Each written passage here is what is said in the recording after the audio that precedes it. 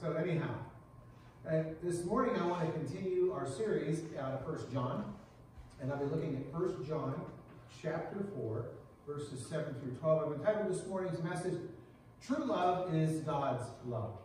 So 1 John 4, 7 through 12, reading from the New American Standard. It says, Beloved, let us love one another, for love is from God, and everyone who loves is born of God and knows God.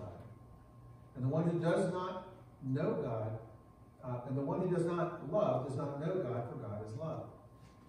By this, the love of God was manifested in us, that God has sent his only begotten Son into the world so that we might live through him.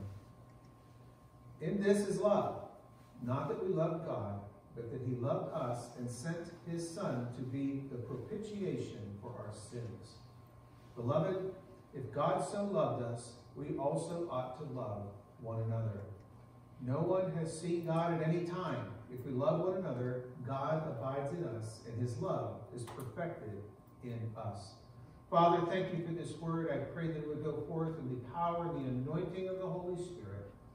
That, Lord, you would bless this word and just use it for your purpose this morning and online later today in the lives of each and every one who hears. Let us receive it with glad and joyful hearts. And I pray, Lord, that it would speak to us, that you would speak to us, Lord, as only you can in love. Bless the word in Jesus' name. Amen. Amen. So I was doing a little, just out of the side note here, I was doing a little research this week, and I realized that next Saturday is the 38th anniversary of New Creation.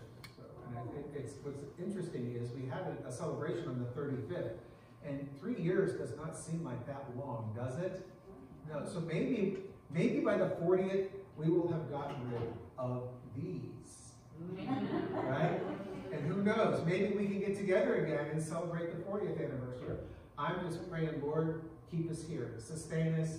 You know, it's on the smaller churches, it's really getting difficult. You know, the longer this goes on, the more difficult it's been. I've read some articles recently about that. And so we're just praying, Lord, you know, be with us, sustain us. I've got 2 termite inspectors coming in this week. We might have termites. I don't know, but we're going to find out this week. And if we do, get some quotes. So pray that we get a good report or something. I think we're going to have some issues, but we'll see what happens. So Lord, be with us, because those are not inexpensive remedies. But going on this morning with the message, true love is God's love. Love for one's brother comes from God. And I think if there's anything that this world needs right now, it's love. And I don't mean what the world needs now is love, sweet love. Okay? Granted, you know, we have to go back a few years for that one, and some of you remember that. I remember that when it came out. But what we need is not just love, sweet love. We need the love of God. Yeah. I mean, there just seems to be today this tension that's growing in our culture. This, for lack of a better term, I think it's just a hatred for one another. You know, it just seems to be. We watched the news this morning, and there's just so much that's going on in the world, and you know, the lack of respect for the love of another person. For life itself is just becoming a common occurrence daily. And individuals have this, they feel the freedom to go out there and to even publicly announce or proclaim or YouTube video how they feel about something, or Facebook it, and even threaten life publicly. And yet we want to get along, we want to be a part of something bigger than ourselves, and we try to find it within ourselves, and it's impossible because we cannot find it without God. As John said in verse 7, which is one of those classic old, I'm going to say 1980s hymns we used to sing in church, Beloved, let us love one another, for love is from God, right? And everyone that loves is born of God and knows God, for God is love. 1 John 4, 7 and 8. You remember that? Got to go back a ways. Okay, it was in our church where we used to go back in Ohio. But notice what he says. Let us love one another. Why? For love is from God. And if you don't know God, you can't truly love. And there's some of you are going to hear this. Some of you out there in maybe internet land are going to hear this. You're going to say, well, that's that's a bunch of malarkey. But I'll tell you what, it's not, because love is unconditional. And what I find with human love is it is conditional love. Okay, so if we're going to have true love, we cannot have it within ourselves, because there's always conditions that are applied to that. It must come from God. You see, it is evidence of our being born of God. And that is as important as righteous behavior.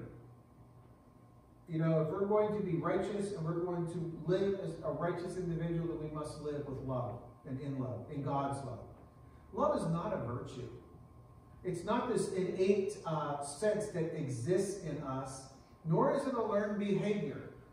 Okay? We were watching just something recently, I can't remember what it was, and it reminded me of just how, as parents, sometimes we try to get our children to love one another during difficult times. You know, like what I mean by that? Those knockdown dragouts your kids have, right? Okay, and so, and you tell me, you have to love your brother, you have to love your sister. And we say, yeah, we know that, but deep down inside, do we really? I mean, we do, but at that moment, do we really? You know, and there's this sense here that it is a learned behavior, that we learn to love. Now, I think when it comes to food, we learn to love, right? Certain things. We had a conversation, Kevin and I had a conversation this week about some things. I think we were on one of our walks. And the whole idea of Brussels sprouts, I still haven't learned to love Brussels sprouts yet. But our son came over, our youngest came over Monday, helped us with do some things around the house. And like I said last Sunday, we had 5 guys.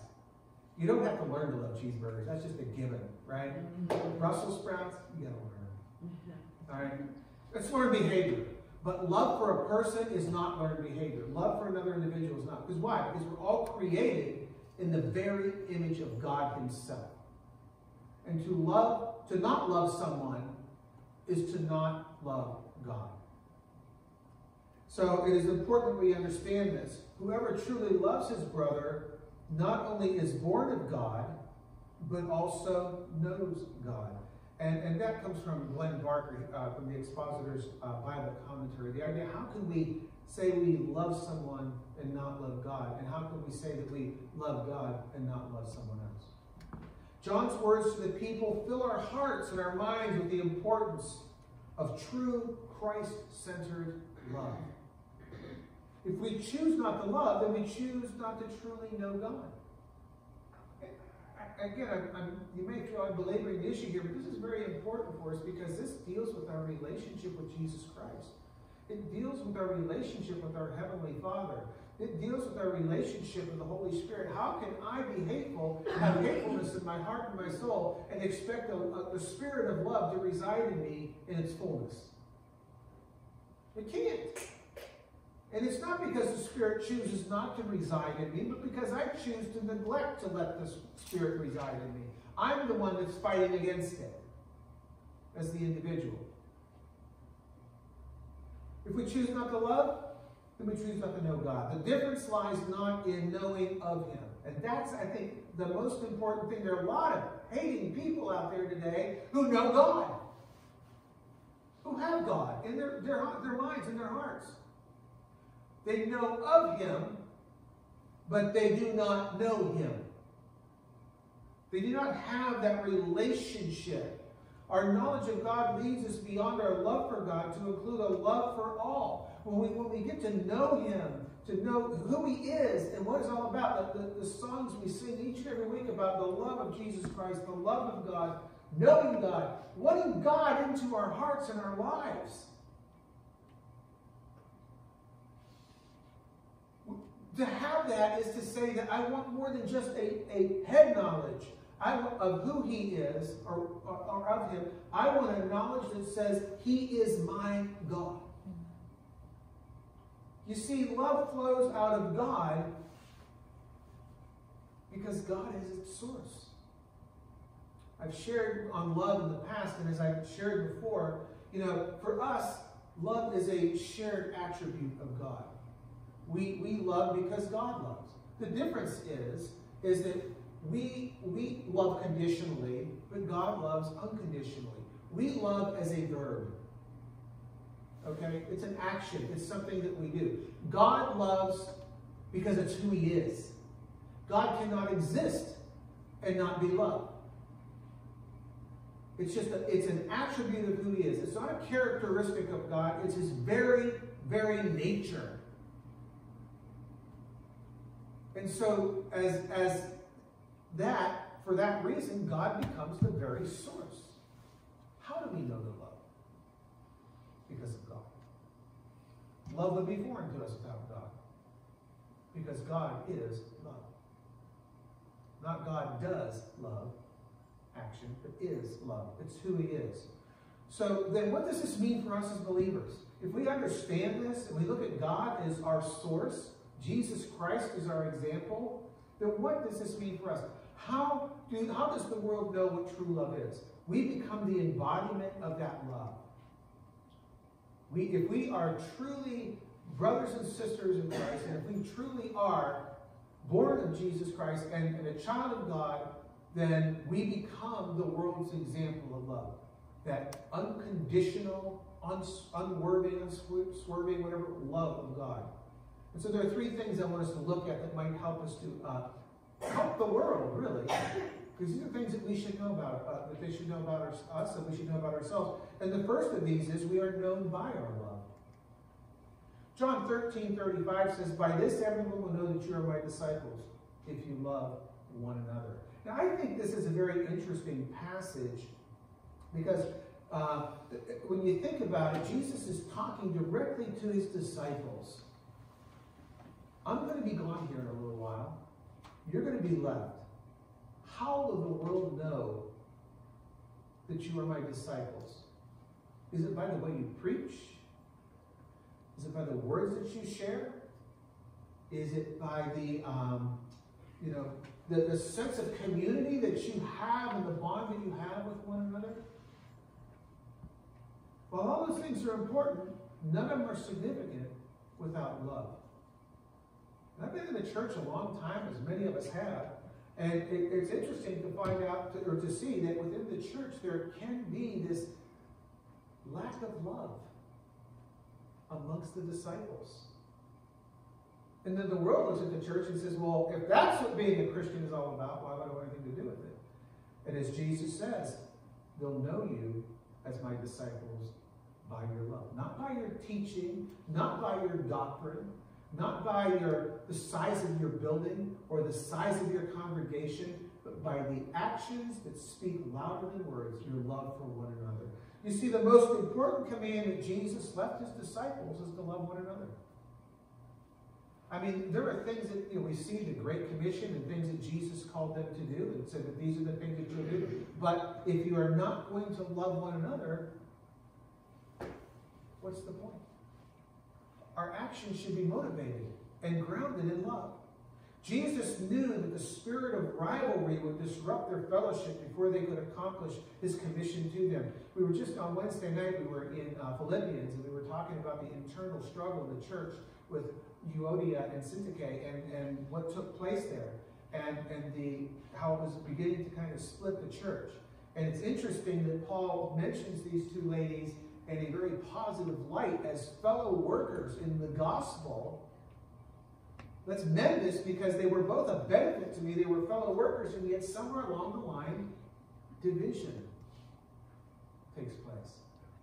And as we shared about it, I said, well, Paul doesn't give us the details, but this can come in any form in the church today. Anywhere where there's a lack of love and there's a splitting of individuals,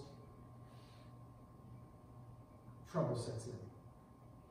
And so this was going to take place. I think this is why Jesus gave this. Jesus understood that we are not perfect. And so we have to go beyond ourselves to love one another. The attitude of love would be the bond that would keep them united and would be the convincing that... Thank you very much. I never got a standing ovation before. Anyway, the attitude of love would be the bond that would keep them united and would be the convincing demonstration that they partake of his own spirit and purpose. If Jesus shows us anything, it shows us he embodied love. If the cross shows us and indicates anything to us, the cross indicates the love of God, the love of Christ, and how far he was willing to take that love. The command to love one another has almost no meaning apart from the contextual preposition, as I have loved you. Jesus Christ is our example. It's if we are going to live as Christ has called us to live, then we must live as Christ lived. We cannot live apart from that example. Love one another as I have loved you. You see, the same commandment that is applied to the disciples is applied to every believer and is rooted only in the love of Christ. It's not rooted in our love for one another apart from Christ. I mean, there are times in our lives when we feel like, we feel that someone we come into contact with is unlovable. There are times in our lives when our actions prove us to be unlovable. And yet at the same time, Christ said, love them anyway.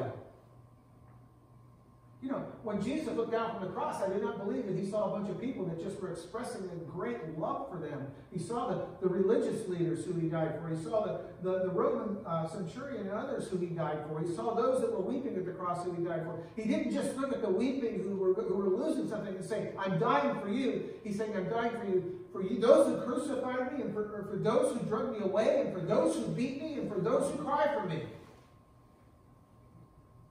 He died for all of them. And that's the example he sets for each and every one. As I have loved you, so you must love. The second thing we see is we maintain fellowship through our love. 1 Peter 4:8 says, above all, love each other deeply, because love covers a multitude of sins. Now, that quote is from Proverbs. He quotes Proverbs 10:12 here, and reminds his readers of the primacy of forgiveness. Okay? Love covers a multitude of sins. And you know what? This is an interesting passage, and it's one that I think can be misinterpreted. Because what it means is, okay, I don't have to love, or I have to kind of force this love out because of sins. It does not mean that love covers or atones for our sins. What it means is that love does not stir up sin. If I'm loving, sin cannot be a part of that.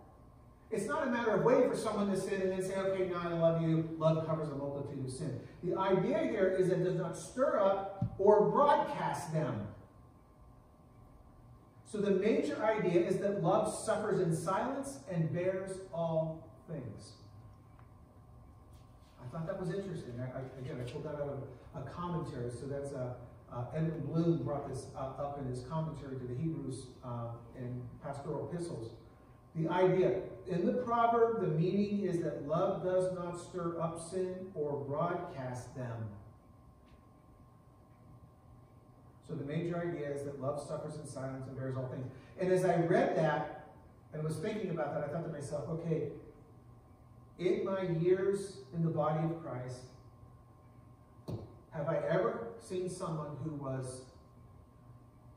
felt mistreated, felt sinned against by another believer, who walked around publicizing that sin and finishing it off by saying, but I love them? Because love covers a multitude of sins. That's hypocrisy. If you love them, you wouldn't have broadcast it to begin with. You'd have walked away and prayed. It's ridiculous to think that I have to throw all this out and dump my garbage in somebody else's lap and then about someone, but then close it out with this pious statement of how much I love them. Well, if you really love them, you wouldn't be saying what you're saying regardless. You'd be working towards restoration, not condemnation. I think this is important for us to understand. You see, the believer forgives faults in others because they know that for the forgiving grace of God that's in their own lives. You know, I think, again, the Scripture is a great example for us of how God doesn't just forgive our sins, He forgets them. The concept there. We have sinned against God, and once He has wiped that slate clean, it's no more because of love. So when someone sins against us, we wipe that slate clean and it's no more. It doesn't get brought up again. It doesn't become something that influences us the next time we're in contact with that individual. Love suffers in silence. As Bloom said, I just love that statement. Love suffers in silence and bears all things. Not just some, all. And this brings us to our third point here, and that is we serve in love. 1 Thessalonians 2:8. So we cared for you because we loved you so much. We were delighted to share with you not only the gospel of God, but our lives as well. See, the missionaries, Paul and his traveling companions, their willingness to go beyond the God-given task of sharing the gospel demonstrated the strength and genuineness of the love they had for the Thessalonians. If Paul shows us anything in his journeys, is that Paul understood the concept of godly love. He went into towns. He was kicked out of synagogues. He was chastised and beaten. He was lied about and spat upon and shipwrecked and all of that. And yet in all of this, all we see is the expression of God's love. You see, we loved you so much. That statement that he makes here represents a rare word of uncertain beginnings. And I'm not going to give you the Greek word here. It's a long one. But the idea here, the general thrust is clear, though. The missionaries knew that a constant yearning for these people so much that they found it a continual delight. If we could learn to express our desire for relationship with others, a godly relationship with others, then how can we have anything but godly foundation in love? We don't seek relationships with people we don't like. You know, I don't like that person. I think I'm going to get to know them better, and I want them to become part of my life. That's the human way of saying, no, I'm not going to do that, because I was using, being ridiculous there. I don't like them. I want nothing to do with them. Okay, but, I love them as a human being. What a ridiculous statement. Okay, if you really love them, then you want something to do with them. You don't separate ourselves from them. But the idea here is to share their whole being with them, without exception. When Paul traveled into Thessalonica, he had no idea who he was going to meet, what was going to happen. As with Corinth, Philippi, Galatia, anywhere that he went, he didn't go looking to meet someone whom he loved. He went looking to make relationships and learn to love new people. To make new brothers and sisters in the Lord. To have new relationships in Christ. You see, the believer's love is so grounded in Christ and his nature that he or she yearns for the opportunity to express Christ's love to those who need him. And who are those who need him? Everybody. There are no exceptions to be drawn here. We can't decide who is worthy and not worthy because Christ died for all. And if he died for all, then all are worthy. Are we going to run into individuals who rub us the wrong way? Absolutely. Are we going to run into individuals who mistreat us, say things about us that shouldn't be said, speak poorly of us, whatever? Absolutely. So what's our response? Well, our true love, if it's God's love, is to love them back. You know, there's that passage about loving someone who doesn't like you and then heaping burning coals on your head. And while that's an interesting passage of Scripture, okay, if that's your motivation, you're not loving. I'm going to love them so God can show them where they're wrong. Oh my goodness gracious. Is that really love? No, it's not love. It's selfishly motivated. There is nothing selfishly motivated about what Jesus Christ did. Except for the fact, I guess if there was any selfish motivation, it was to restore that which was broken. If he had any selfish motivation whatsoever, it was to bring us back into a right relationship with the Father. He missed us. Two things derive from John's understanding of love. First, love for God, as it was expressed by false teachers, becomes primarily an exercise in self-gratification, and as such, it expresses the vanity of those teachers. Again, when we talked about 1 John, and I said we'll go through 1st, 2nd, and 3rd John because they all tie together, there are those false teachers that he's mentioned, okay? And you know, false teachers presented false love as a means of getting self-gratification. And John says this doesn't work. It's not from God, it's from them, and they're luring you away from the truth. The second thing, one can never attribute love to God and say, for example, that God loves us. As an absolute, God is always passionless and unmoved. Now, what does that mean? If we see love as something that's passionate, human love, right? Something that is moved by feelings and emotions. Okay, then that would say that God loves when he feels like loving. God loves when he feels passionate about loving. Okay, those are the action loves that we do. But if God's love is nothing more than an attribute of who he is, it's how he exists. It's like those attributes. God is love. Okay? God is truth. Those are right up there with omniscience, all-knowing, all-powerful, all-present, all-love. He cannot exist apart from it. So he's not moved by love. He is love. He cannot decide today, I'm going to do something in your life that is not grounded in love. Every action he performs in our life is in love. Now, there are things that we might think, God, what are you doing in this?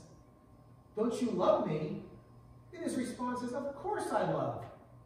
That's why I'm doing it the way I'm doing it. Can we accept that? When we consider this idea of being known by our love, the idea of being maintaining fellowship through our love. And what I mean by fellowship, I don't just mean the church body.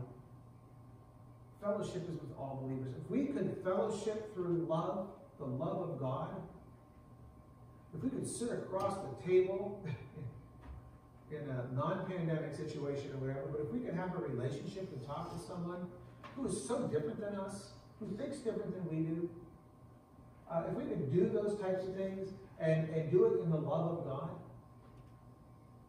the world would be a lot better place. Here's something about love that I think is very interesting. You can't legislate it. There's no bill that Congress can pass that will require us to love another person. But God is love. Only through him is it possible. And then, of course, if we can maintain that fellowship, we learn to work and serve together in love. So as we close this morning and close our time together here and as online when you see this later today, as we close our time, my question to you is, do you love one another as God loves?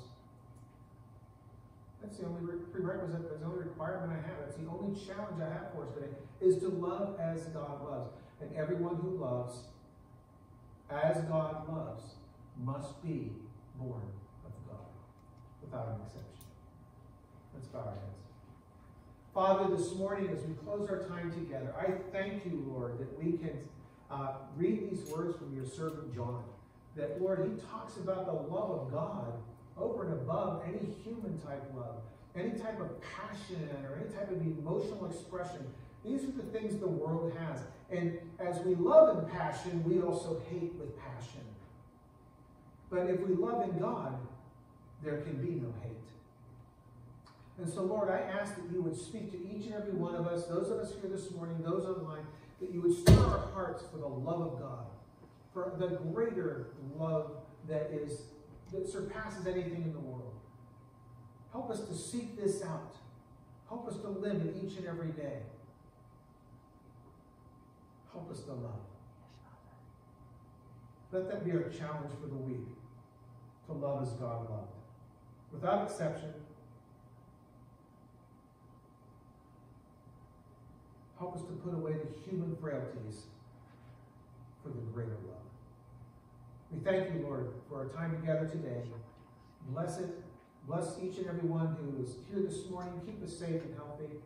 And Lord, I pray that you be with those also online. Keep them safe. And we just pray again, Lord, as we do every week, for an end to this whole pandemic situation. By your hand, Lord, we pray. In Jesus' name, amen. May God bless you. I want to thank you all for coming this morning. As always, if you have a gift or an offering to the church, there's a basket up here. You can also give online at the church website, or there's a text to give feature that we have available, which you can also give. And God bless you. May the Lord be with you. And I thank you that you're with us. In Jesus' name.